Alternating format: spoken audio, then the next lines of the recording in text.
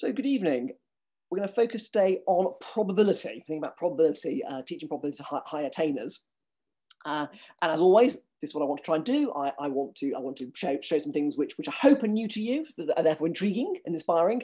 But certainly, maybe there's some familiar things looked at in a different light. And I hope that's interesting, and I hope some of that you can share with your students. I've had a little bit of feedback. A couple of people have emailed me to say they've tried some ideas with their year 11s and it's gone well. Maybe more of you have tried ideas with your year 11 and they haven't gone well, and you haven't told me that. Well, I'll just live in blissful ignorance then. But if you have tried some ideas, then do share it, and either directly with me or put it in the chat. It could be really useful to know how these ideas are landing in the classroom, whether they make a successful translation from here to the classroom.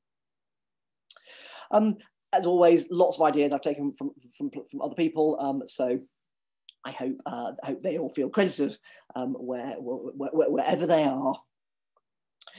Why probability? Well, it's a slightly odd topic, you might think, because actually probability, all they have to do with probability in Key Stage 4 is kind of tree diagrams and calculation questions, sort of sample space diagrams, outcome space diagrams, those sorts of things.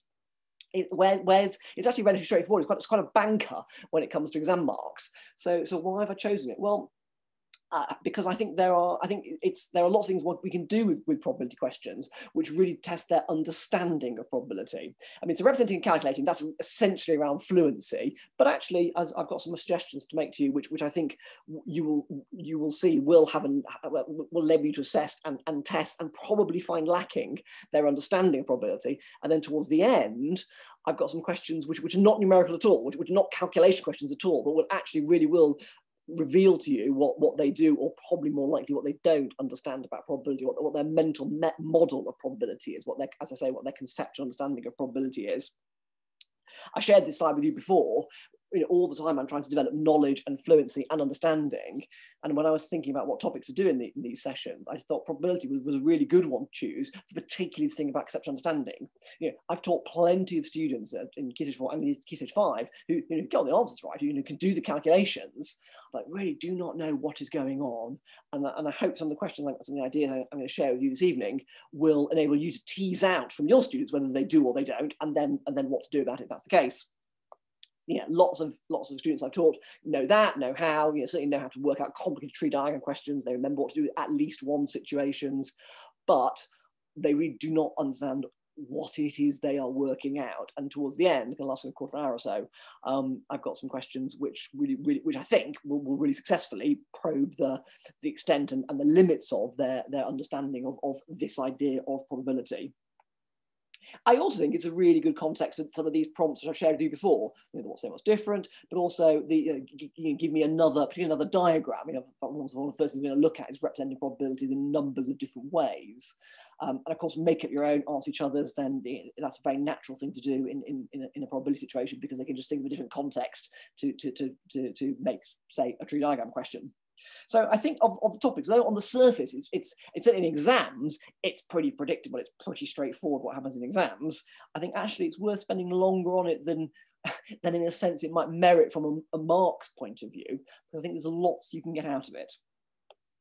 So let's kind of begin with the classic. So this is my classic tree diagram question. Obviously it doesn't say that. We hope your students would realise that. And looking at it, they've got to think, well, essentially, just sort of draw it from beginning to end. So first of all, I have cereals and porridge, and they add up to 1. So there's no alternatives. 40% of the time I have cereals, 60% of the time I have porridge. That's what's happened in the past. That's what's happened in my experience. Where do these numbers come from? They come from me looking back in my diary and going, oh, I had cereals for breakfast, oh, I had cereals for breakfast, oh, I had porridge for breakfast on that day. And then realizing over time that on about 40% of days, I had cereals for breakfast, and about 60% of days, I had porridge for breakfast. These numbers are not plucked out of the air. They come from my knowledge about myself, my habits, and my memory, or more likely, given as I head towards my 50s, my failing memory, more likely my diary recording slightly weirdly what I have for breakfast each day. And then similarly, the beverage choices to accompany these foodstuffs. So tea is probability 0.6, and orange juice probability 0.4, and then if I'm having hot porridge, I'm probably not going to have hot tea as well. So that's going to be 0.8, and that's going to be, sorry, 0.2 and 0.8 for the orange juice, the cooling, soothing orange juice. So that's the classic tree diagram. Why are there only 2 branches? Well, because the probability add up to 1, though there's no space for any other possibilities. It's either cereals or it's porridge. I really am quite predictable. And then there's your kind of classic question: what's the probability that I drink tea? So, obviously we're going to think about the different branches that combine that result in my swigging a cup of tea. So the probability that I drink tea is going to be 0.4 multiplied by 0.6 plus 0.6 multiplied by 0.2, which gives me 0.36. Thank you, Amy. Remember that number, we're going to need it later. We're going to need 0.36 later. I'm going to come back to that. Now, one question is, well, why do we multiply along the branches, and why do we add up the different branches? I think that's actually quite a hard question to answer. That's why, you may recall last week, if you were able to join us last week, that's why I said last week, do the stuff on ratios that we did last week first. Because if you've got actual bags of apples, and some of them are red, some of them are green, and of the red ones, some are sweet and sour, sweet or sour, and of the green ones, some are sweet and some are sour, then it makes much more sense that you're taking, say in this case, 60% of the red apples are sweet, and the red apples are 40% of all the apples. You really can imagine having all the apples, and then 40% of them are red, and then of the red ones, 60% of them are sweet. So these probabilities, these fractions, these decimals in this case, sorry, these portions represent actual processes of choosing, processes of selection, of extracting subgroups, subsets even, of the apples. That first of all the red ones, and then from the red ones extracting the sweet ones. And therefore it makes sense that, well, to end up with sweet ones, it could be either red and sweet or green and sweet. And so that's why I've got 2 different branches. And then one multiple along the branches, because I'm choosing 6% of a group, and that group is 40% of a larger group. So it's 60% of 40%. In this context, that's much harder because what's here at the beginning? That what are we choosing from at the beginning? And that's why I mentioned, slightly flippantly, but not entirely flippantly, at the beginning, the idea of my diary. Where do these numbers come from? They come from experience. They come from my memory, my knowledge of myself, my knowledge of my preferences. You don't know what I have for breakfast, but I do, and I know that over time, in about every 10 days, every 2 working weeks, I do something different the weekend. I have smoked salmon and bagels at the weekend. I wish. I was going to say, actually, if I went to Tiffany's for breakfast, I would not have cereals and porridge. I'd have to have something much grander than cereals and porridge if actually I was in Tiffany's having breakfast. But anyway, so where do these numbers come from? They come from my memory, from my experience, from looking back over time and going, well, I noticed that in every kind of working week, working fortnight, every 10 days, I usually have porridge about 4 of the 10 days, so 6 of the 10 days of the porridge, and I usually have a cereals about 4 of the 10 days. And I think it's really worth talking that through with the students so they understand there is implicitly, there is a group of objects, of concrete experiences, real life objects, in this case, pages in my diary or memories in my cerebral cortex, which I'm looking back at, and I'm selecting from within those. And that's that's how you get the translation from the concrete objects with the ratios, which we talked about last time, or the proportion tree diagrams from last time, to the probability tree diagrams this time. And I think that's really worth them understanding at quite an early stage, that there is a sort of selection process happening here, but what you're selecting from is something intangible from my memory, from my experience, not tangible from a bucket of apples. Okay, so that's that calculation. So what can we do with it? Well, we can do the same sort of things we did last week. So we can basically just change the knowns and the unknowns. So now if you look at this question, I haven't told you the probabilities of cereals, the probability of porridge. I've not told you what my experience suggests. So I draw the same tree diagram, but this time I don't have a value to put on the first branches, but afterwards I do. Everything else stays the same.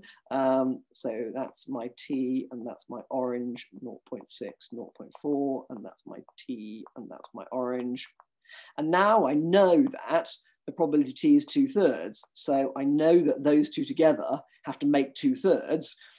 So what am I going to do? Well, I need a letter to represent an unknown. And as we talked about last time, it's worth getting the students to think about what are the possibilities. Well, I could have X and Y. I could have X and Y. I could have sort of A over B and C over D as a sort of fraction. What you want to say is actually what you really want is basically X, or let's go for P for probability. And then down here, you want the other one to be 1 subtract P. So you want them to realize that if there are only two options, then a sensible model for that is P and 1 subtract P. And so we put those together, and that tells us that 0.6 P plus 0.2 1 subtract P has to make 2/3. That's up to 2/3. And so that's going to give me 0.4 P is equal to 2/3 subtract 1/5. That's 0.2. So what's that going to be?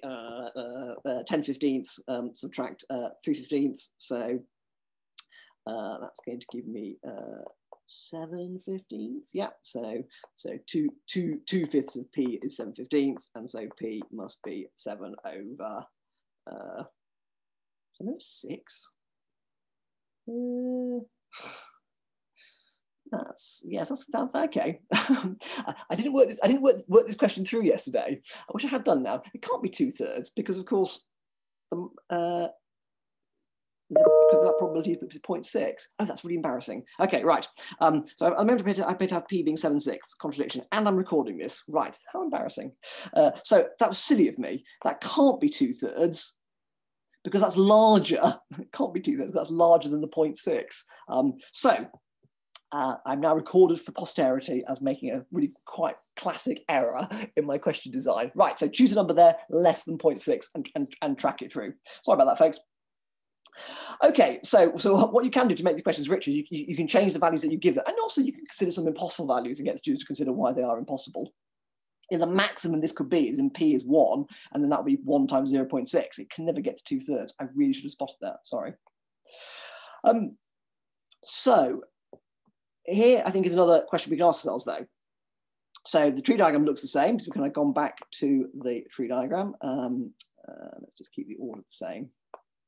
Cereals and porridge, so 0.4, 0.6. And just whilst I'm drawing this, you can be thinking, what's the same, what's different? So now there's my 0.6, there's my 0.4, there's my 0.2, 0.8.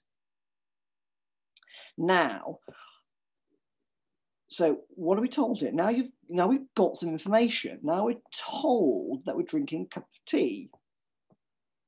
Orange juice is no longer in the picture. So actually we haven't got this tree diagram. We haven't, those two branches are not an option. They've been snipped off. Thank you, Amy. Thank you, Jenny. That's very, very kind of you. I probably should have checked this in advance though. But yes, you're right. You know, just blindly following it through and getting P equals 7/6, they all know there's a problem with that. And there's a nice discussion we had about what's the maximum, but I probably should have checked that in advance. I'm sorry. So in this situation, we are drinking a cup of tea. So we haven't got those branches of the orange juice. They no longer exist. We're only in the situation of those two. Now, what we know is we know that those two add up to 0.36. We had that earlier. But within those possibilities, then what I want is the porridge one. So what I want actually, therefore, is that situation. So you can imagine it by saying 36% of the time I'm drinking tea, and of that 36% of the time, 12% of those times I'm drinking, I'm having porridge as well. So 36% of the days across 100 days, on about 36 of them, I'm having a cup of tea, and of those 36 days, on 12 of those days, I'm having a bowl of porridge to go with my tea, and so the probability is going to be 0.12 out of 0.36, which therefore equals a third. And getting them to realise why that's the right answer and to explain that answer, perhaps in the sort of language I've just been using just then. This is telling us the number of the proportion of days, the frequency of days I have both, and this is telling me the frequency of days. The first one telling me the frequency of days I have tea, and the second one telling me the frequency of days I have both, and therefore you are on one of the tea days because we're told that, and therefore we want the 12 out of the 36, i.e. the 1/3.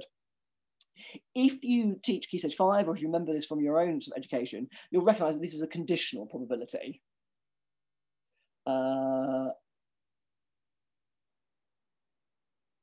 sorry, Helen. A probability having T is not 0.3. I think I did say 0.36.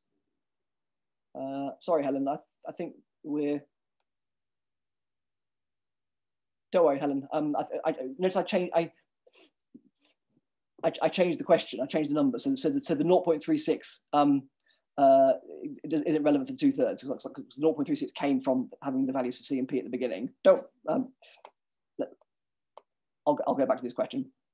Okay, so this is the same as the first question. I've got all the same numbers, so the 0.36 is definitely correct here. I'm happy with that.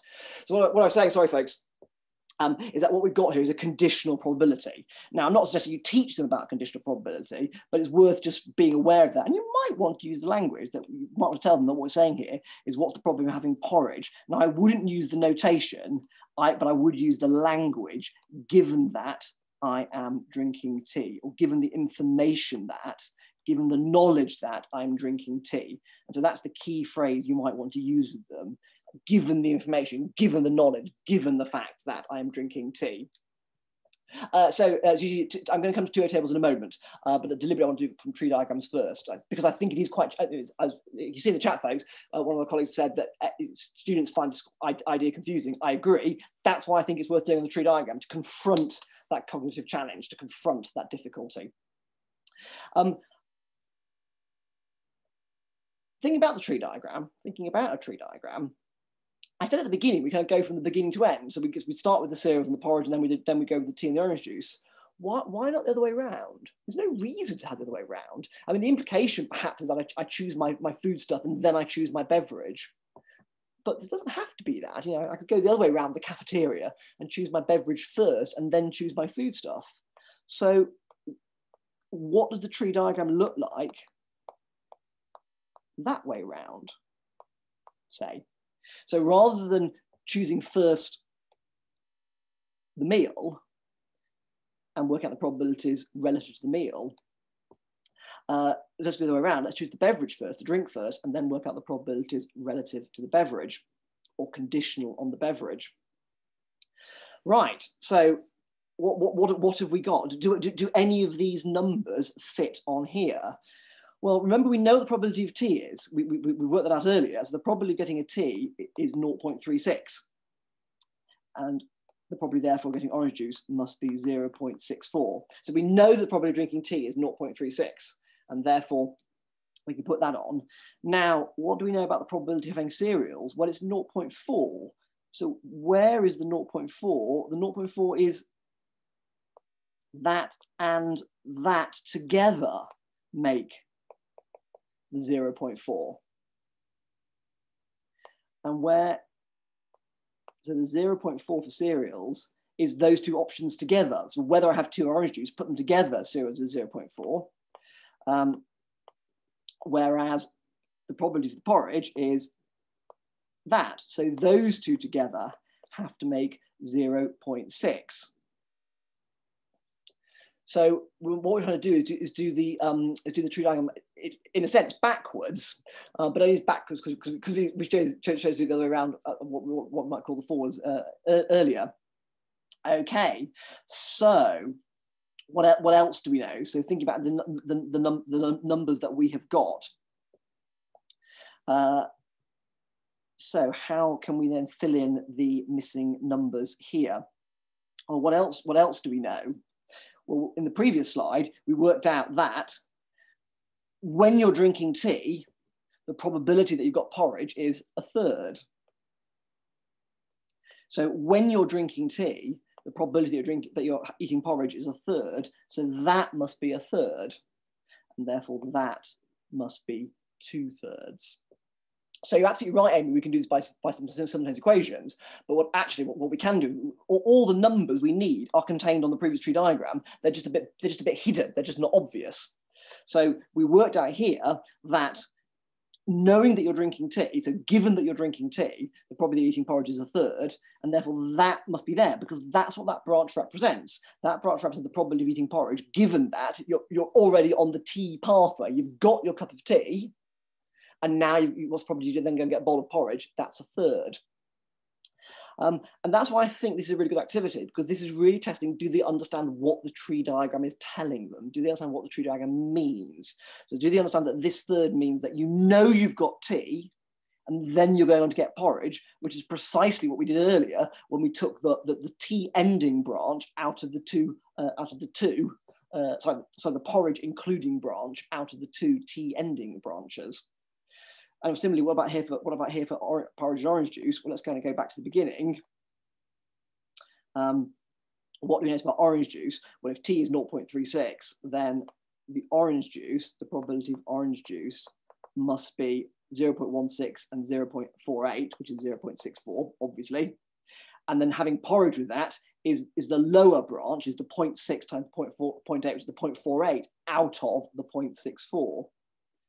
So this number here, this number here is the probability of eating porridge, given that, if you just to use the notation for concision, the vertical line is a way of saying given that. So given that I'm drinking orange juice, well, that's being on this branch, the 0.48 pathway out of the total 0.64 pathway, and that's 3/4. 0.48 out of 0.64 is 3/4. So that must be 3/4, and therefore that must be 1/4. So it's 3/4 because it's 0.48 out of 0.64, and you can look back at the first tree diagram to see why that's the case. So yes, we can aim to do it algebraically, but actually I'd much rather do it numerically by getting to think, what does it mean to be on this branch? It means I know I'm drinking orange juice and I'm having a bowl of cereals. So of the two orange juice pathways, I'm thinking about the top one, the one which includes cereals. So that's the 0.16 out of 0.64, and therefore that's why I get 1/4 there. So that I think is a really good activity. I don't think it's easy, but I think it's a really good activity to take a tree diagram and essentially reverse it. So think of it one way around and then do it the other way around and translate all the probabilities. Of course, you ought to check to get the same answer. So for example, what's the probability then I have porridge? So it's 0.36 times a third, that's 0.12. And it's 0.64 times 3/4, which is 0.48. And 0.12 plus 0.48 does indeed make 0.6. Phew. So we can check that. And then similarly, 0.36 times 2/3 is 0.24, and 0.64 times 1/4 is a 0.16. So 24 and 1/6 does indeed make 0.4. So we do get the right answers. What would make this easier is an alternative representation, and I've made this harder by not doing the alternative representation first. So you need to choose the sequencing. Actually, what this really says to me is what are called two-way tables. Sometimes called Carroll diagrams, as in Lewis Carroll. Essentially, they're Venn diagrams, but they're just drawn with squares like this rather than circles. So I've got porridge, I've got cereals, I've got tea, I've got orange juice. Now, what do I know? So cereals is probability 0.4. So cereals is probability 0.4. And porridge is probability 0.6. So porridge is probably 0.6. And what else do I know? So with cereals, sorry, to make that 4 a bit more obvious. Now, what else do I know? Well, what did we work out earlier? Well, for example, we worked out earlier that probably getting T altogether was 0.36. So we know from earlier work that probably getting T altogether is 0.36, and therefore orange juice altogether is 0.64. And what else did we work out? We worked out that things like having, if we sort of go back to the tree diagram, having porridge and tea is 0.12. So I can put that in there. So porridge and tea is 0.12, cereals and tea is 0.24, and it must be that because I've got to add it to 0.36. But also if we go back to the tree diagram, and then cereals and tea is 0.4 times 0.6, which is 0.24. And then if it's 0.12, then that must be 0.48. That must be 0.48 because we've got to add it to make 0.6. And then, well, that must be 0.16, either to make 0.4 vertically or to make 0.64 horizontally. And phew, it works. So they can fill in those quadrants: porridge and tea, cereals and tea, porridge and orange juice, cereals and orange juice. Fit those all together. And then the question about, for example, I am drinking tea, what's the probability that I'm eating porridge, is probably slightly easier to see because I am drinking tea. So I am in the tea row, I am drinking tea. So I'm in the tea row. I want the situation where I'm also eating porridge. So it's the 0.12 out of 0.36. Then my 0.12 out of 0.36, which is the calculation we had earlier. So I think for these conditional probabilities, and I see no reason not to use that language. I don't think you should kind of embark on the notation or embark on the formula or anything like that. I think you want to be able to look at it in terms of say, a Venn diagram or a two-way table like this and go, well, look, I tell you I'm drinking tea. That means you're in the tea row. If you're in the tea row, what's the probability you're also eating porridge? Well, it's 0.12 out of the tea row, so it's 0.12 out of 0.36, which gives us the third. And similarly, what's the probability, say that you know, I'm having a glass of orange juice? What's the probability that I'm also having some cereals? Well, I am definitely having a glass of orange juice, so I'm in that row, and I want the probability that I'm also having some cereals. Well, that's going to be being in that situation, that square, 0.16, out of the 0.64, which is the quarter. So that's the probability. So that probability there is probability of having cereals, given the prior information, knowing already that I am having a glass of orange juice. I've got the orange juice in my hand. I've had a sip of it. I know it's orange juice. Now, what am I eating? Oh, I've got cereals. The probability a quarter of the time. So actually, I have to say, to translate from one Venn tree diagram to another tree diagram, going via the two-way table makes it easier. But what I would do is I try and do the translation directly as we've modeled today, and then introduce the idea of the two-way table and get them to see why the two-way table makes it easier. Because basically, the numbers on one of the Venn diagrams are on this, all the numbers are in the two-way table. They're just going to read them correctly out of the two-way table and apply them correctly to the tree diagrams. And then, of course, you see, you can just change the numbers completely. So you can then just give them something which looks like a two-way table. So again, probability cereals, tea, orange juice. Right. So cereals and tea is 0.15. No, sorry, cereals and tea. Sorry. Cereals and tea is 0.15. Cereals and OJ is 0.25. Okay, so, and T is 0.2. So that's what we're given in the question. Right, can we work out the rest of it? Well, that's got to be 0.05. That's got to be 0.4. So that's got to be 0.6. So that's got to be 0.55. And that adds up to 0.8. Phew, check. Okay. And then something like this, I am drinking a cup of tea. So I'm in the tea row. What's probably I'm eating porridge. So that's going to be 0.05 out of the tea row, 0.2. And then I am eating porridge. What's probably I'm drinking a cup of tea. So I'm in the porridge column. So I want tea. So I want 0.05 out of 0.6. And then you almost see what I'm going to ask now. What's the same? What's different? So Amy, when would I use a Venn diagram? Well, obviously what I could do is I could translate this into Venn diagram. And this is a Venn diagram. This is effectively a Venn diagram. It's just represented differently. So you could think about turning it into a Venn diagram. The problem with Venn diagrams is they get very complicated quite soon if you have too many variables. So representing this as a Venn diagram is a good activity to represent or try to represent this as a Venn diagram. But Ben, I agree with you. I think Venn diagrams just become much more opaque when you start having a number of different variables on any of which you can condition.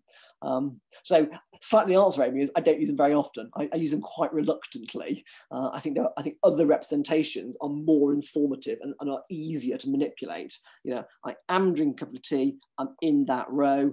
I am eating porridge. I'm in that column. Take it from there. Then, of course, what I'd say here now is, can you draw me a Venn diagram either way? So it's the same setup, as you can see, but the numbers are different. So what I say to them is, can you draw me a Venn diagram which starts porridge and cereals? And can you also draw me a Venn diagram which starts tea and orange juice?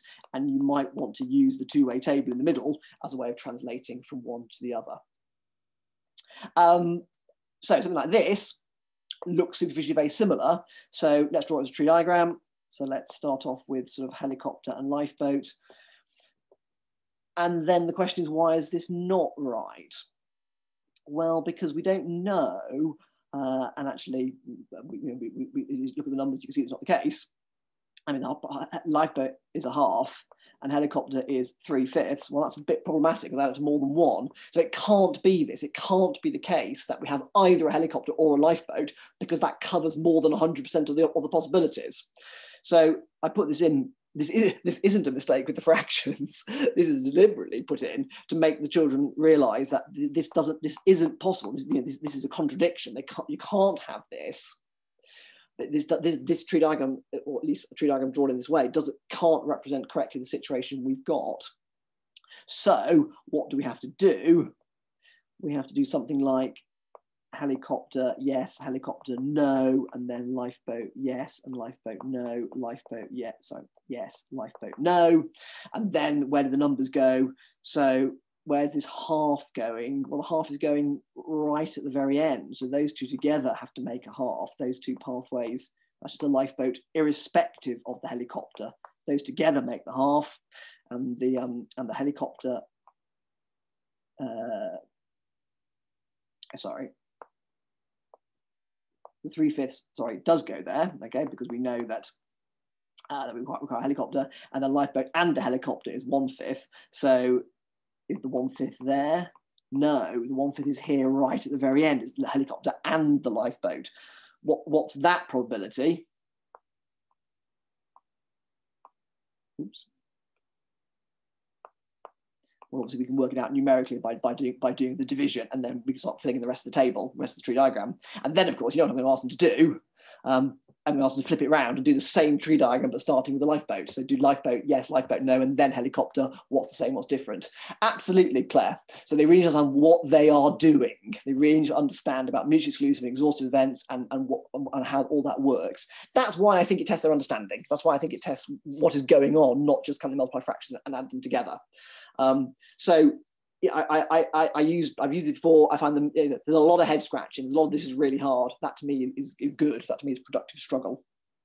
And then there's kind of a few questions. If you give them these questions in advance, it does rather give the game away. Neither a lifeboat nor a helicopter will be required. That it can't start off lifeboat yes, helicopter yes. Because there has to be an option of having neither of them. So that might help them realise it's not as straightforward as the previous case. Okay, speaking of tree diagrams, let's think about this situation. What's happening here? Playing game, you win, might draw. What about me winning? Well, so what happens? Well, let's kind of replay the game, and you win with probability 0.3. We draw probably 0.1. So I win probability presumably 0.6. Okay. But I might not win. We might draw. So what happens if we draw? Well, presumably if we draw, we play again. I realized it doesn't say that, but that's what I was thinking. So it's saying we play again. So you might win 0.3. I might be draw 0.1. I might win 0.6. And if I don't win, then if we draw, if neither of us win, then we draw and we play again. So 0.3, 0.1, 0.6, etc. This kind of will carry on. So what's the probability that I win eventually? Well, I might win the probability that I win. Well, I might win on the first go, 0.6, or we might draw and then I win, or we might draw twice and then I win, or we might draw 3 times and then I win, etc. So numerically, I've got 0.6 plus 0.06 plus 0.006 plus dot, dot, dot, dot, dot. That's looking a lot to me like 0.666 dot, dot, dot, which looks to me like 2/3. So I think the probability that I win eventually is 2/3. Now, does that make sense? Yes, because if you think about the winning situations, not 9 out of 10 times there's a winner, is roughly what way of thinking about it. 9 out of 10 times there's a winner. And of those 9 times, 6 times it's me. So if you look at the winning situations, 90% of the time there is a win. And of that 90% of the time, was within that 90% of the time, 6% of them are won by me. So 6 out of 9, i.e. 2 out of 3. So the answer should be 2/3, and I get 2/3 by the numerical calculation. So let's do another example and see if we can, again, predict it and see if that's right. So same situation. You can see it's 0.1 there, 0.3, and sorry, and again 0.6. So let's approach the same calculation in a different direction, from a different way. So we've got same calculation. So P is 0.6 plus 0.1 times 0.6 plus 0.1 squared times 0.6 plus dot, dot, dot. Now, what this reminds me of, deliberately, what this reminds me of is infinite decimals, recurring decimals. So what am I going to do is I'm going to multiply both sides by 10. I'm slightly going to just gloss over the infinite aspect. I'm going to multiply both sides by 10. So 10p is 6 plus, now what happens here? Well, that's going to become 0.6. That's going to become 0.1 times 6. The next one, which was 0.1 cubed, is going to become 0.1 squared times 0.6, etc. And so what have I got? I've got 10p is 6 and this, but that is just p. That's just p expressed again, repeated. So 0.10p is 6 plus p. So I multiply by 10, and essentially everything shifts one place value column. So I get 6 and what I had before, so 6 plus p. So I get 9p is 6, and so I get p is 6/9, which is 2/3. So it looked numerically like the answer was 2/3. It made sense intuitively that the answer was 2/3. And then by adapting my recurring decimals method, I can sort of get numerically that the answer is 2/3. What about if the calculation is less nice? So what's going to happen here? So here is 0.3, now 0.5 for the draw, and so 0.2 for the win. So now the probability that I win is either I win on the first go, or we draw and I win, or we draw and draw and I win, or we draw, draw, draw and I win, etc. So what am I going to do now? Well, the idea is to multiply by something so that I get a bit at the front and the same again. So what could I do? Well, I can multiply by 2 this time round. I could double everything. So now I'll get 2p is 0.4 plus 1 lot of 0.2. And then rather than being a quarter, this will be 2 quarters, which is a half of 0.2. And then this will not be an 8, it'll be 2/8, which is a quarter, i.e. 0.5 squared of 0.2, etc. So the same thing has happened. I've got my infinite p recurring again. So 2p is 0.4 plus the thing which I called p a moment ago. So 2p is 0.4 plus p. And so p must be 0.4, which is 2/5. Is that right? Yes, because of the winning occasions, which is 0.5 at the time, 0.2 of those are me. So 0.2 out of 0.5, which indeed is 2/5. So intuitively, the answer is 2/5. Numerically, the answer is 2/5. And that I think is a nice tie together. Here's another example. I'll just get it started. So P is, well, yeah, so is 0.2. And now the drawing is 0.3. So either I win on the first go, or we draw and I win, or we draw, draw and I win, etc. So the question now for the students is, now what do you multiply both sides by? So what now is the right number, so that you end up down here with sum p is something plus p again, and then you can work out therefore what p is, knowing that we know what the answer is. So you think about the tree diagram, if you know what the tree diagram looks like, 0.2, 0.3, 0.5, the answer must be that of the 70% of times there's a winner, 50% of those are 50% within the 70% are me. So the answer must be 5/7. The answer's got to be 5/7, because 70% of the time there is a winner, 50% of the time I am that winner, and so 50% out of 70% is 5 out of 7. So the answer must be 5/7. We know what we're heading for. Can we get there? And I really like this sort of probabilistic argument, which tells us the value of basically some infinite sums, some infinite geometric series, which might be a bit, I'm not suggesting you teach them about infinite GPs, infinite geometric progressions or geometric series, but it's nice to know. It's a good setup for the A-level study in the following year, in year 12. Okay.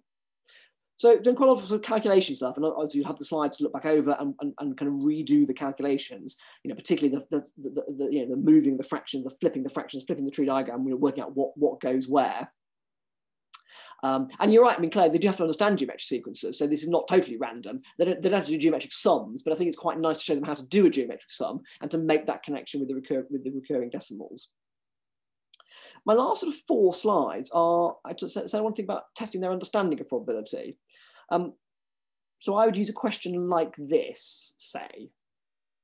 I'm interested to know what you think, not so much what you think, sorry, but perhaps what you think your students would think in this situation. I mean, I'm going to tell me what you think, but I'm obviously, the mistakes that the students make are quite startling. What do you think your students would say about, would they say reasonable, unreasonable, reasonable, reasonable, unreasonable, unreasonable, all the way around? So I'm interested to know what you think, how you think they might respond to this. And this is what I mean by trying to assess and test and probe, a stress test, if you like, their conceptual understanding. What do you think might come to the surface?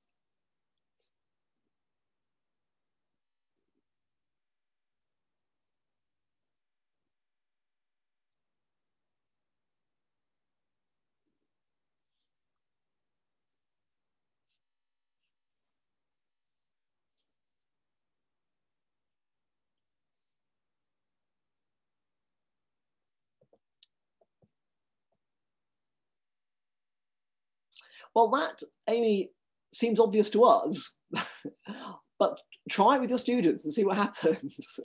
So yes.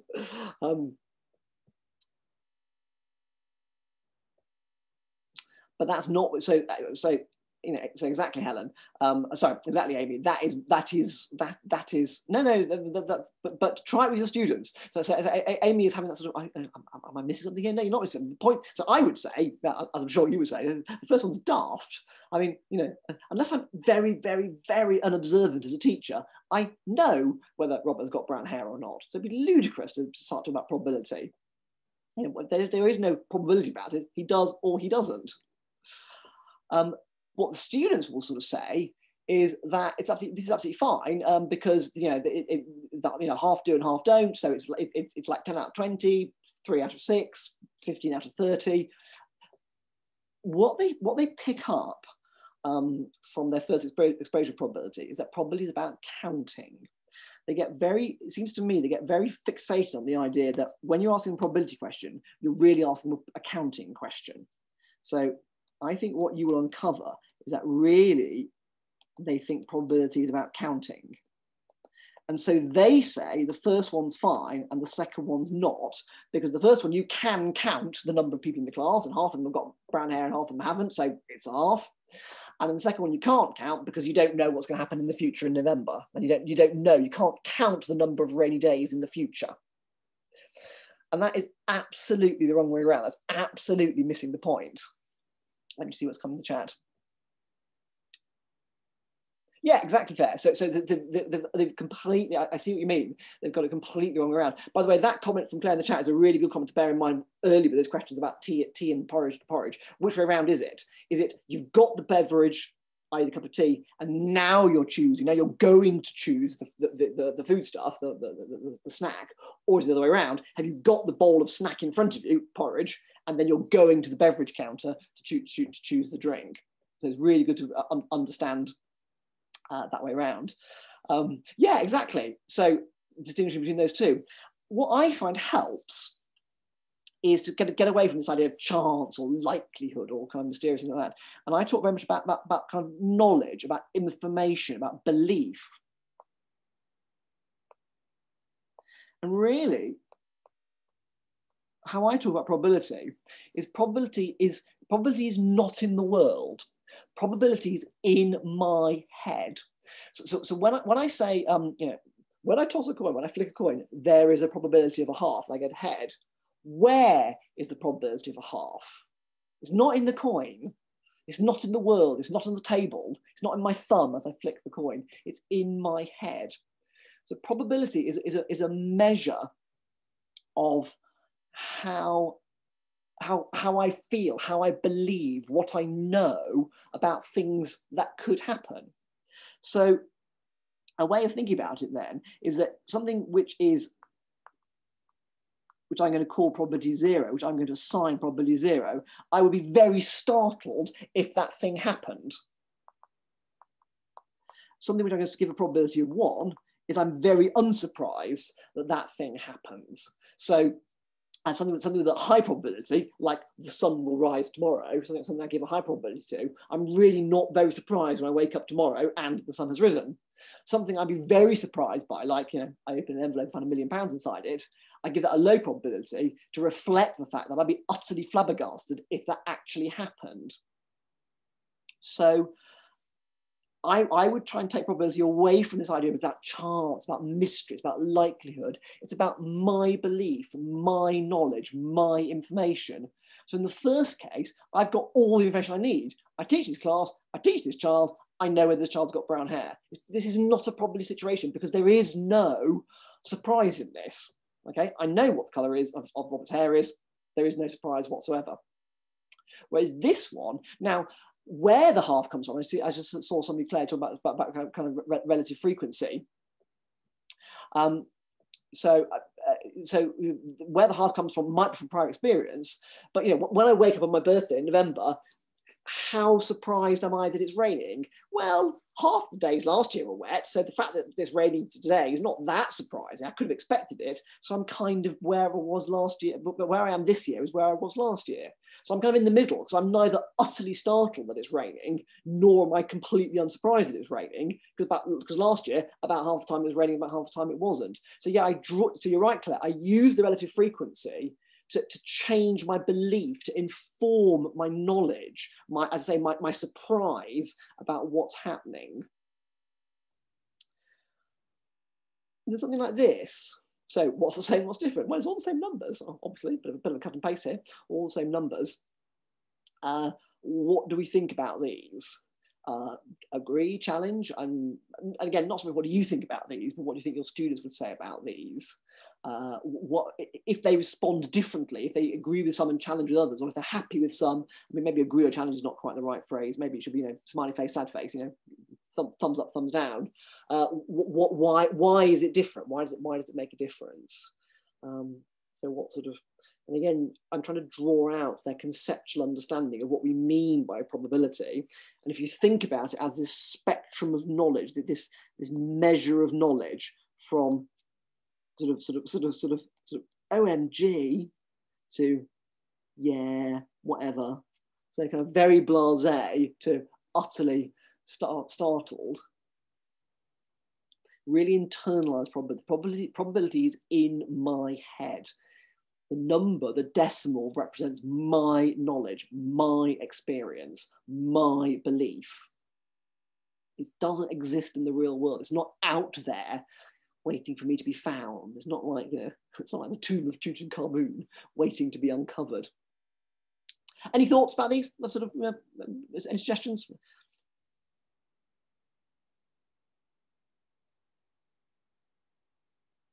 either what you think about them or just what you think your students might do. Yeah, I mean, I was going to say, Amy, I didn't like it either, but obviously I do like it because I wrote it. So I love it, really. But I mean, Amy, do you want to unpack why you don't like it?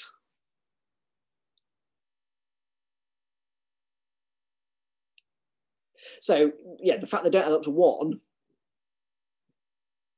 Yeah, exactly. So we want the students to say they don't add up to 1, but why does that matter? We'll come back to this idea about knowledge. Okay, so I don't know anything about tomorrow, but I do know it's either going to be raining or it's or either it'll rain at some point or it'll be dry all day. Those are the only options. If I got to the end of the day and something else had happened, that would be mind-blowingly startling. The sky had disappeared halfway through the day. So I'm pretty sure, I'm pretty certain, I'm pretty confident that tomorrow one of those things will happen. Therefore, there's no room for anything else. Therefore, they've got to add up to 1. So you're right, they're going to add up to 1, but make sure your students can tell you why they have to add up to 1. And again, I think that's where this kind of picture comes in of knowledge. All I know is that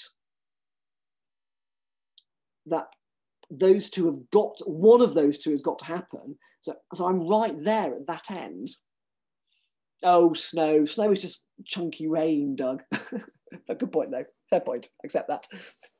Chunky rain. Okay.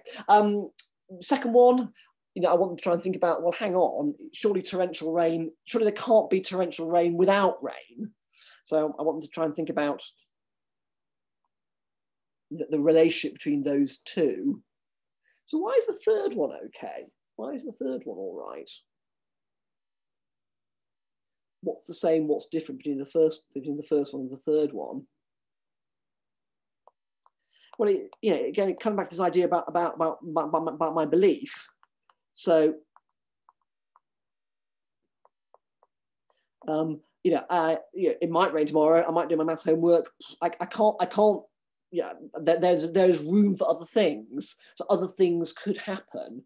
So where I am, I'm not certain. I'm not unsurprised that either that or that and nothing else will happen. I'm kind of, I'm here, and there's room for other things to take place because they're unrelated. Exactly. Think about their lack of relationship. And I think getting your students to articulate that and move away from, oh, it's counting, it's something over something, is really important. Just a couple more for you to think about. So again, here got situation, putting probabilities in order, in order of size. So, here you've got a lot of information there about half the class are left-handers, half the class are right-handers, pretty unlikely. But anyway, and of the left-handers like maths, like me, left-hander mathematician, yay. And right-handers don't like maths, boo to right-handers, sorry, probably most of you are right-handers. In this situation, what can you work out? Which one, again, which of these 3 events would you be most surprised by? Which of these 3 events would you be least surprised by? And then put them in order. And then lastly, something similar. So same kind of idea. I've got bags. Which of these 3 events, which of these 3 outcomes, which of these 3 results would you be most surprised by? So your surprise is increasing in that direction. Your surprise is increasing in that direction. And I talk about surprise, talk about belief, because it gets it away from this kind of idea of chance, of likelihood, of something out there. Probability is not in the world, probability is in my head. And we can have different probabilities because we have different heads, we have different information, we have different knowledge. So I hope I've illustrated these examples. I mean, I've used some of these prompts directly. I think particularly the one towards the end. Give me another reason why that statement doesn't make sense. Give me another example of incompatible probabilities. Give me another representation. We've done that directly, haven't we? Take the tree diagram, turn it into a 2A table, turn the 2A table into another tree diagram. So I think probability is a really good context for some of these activities. And of course, make up your own. Make up your own set of statements like that. Make up your own set of statements like that. Think there's so much opportunity for them to generate, and in the process of them doing so, for you to assess their understanding, not just their fluency. I should pause there. Really happy to take questions. I'm really happy to chat to anyone who's got some further comments to make. Particularly if you object to anything I've said. I mean, this last point is it's quite subjective. This is how I teach probability. It's not standard. It's not canonical. It works for me. I'm happy to explain it, defend it if needs be. Otherwise, thank you so much for your time. I'll get the slides out to you. There'll be the video with a hideous bit in the middle where I get my calculation wrong. There I am, committed forever to posterity. You never escape it on the internet. If not, I will see you next week for quadratic expressions, back to algebra in a week's time. So bye for now. Yeah, very happy to stay, Amy. Thanks as always for your contributions. Thanks for your suggestions.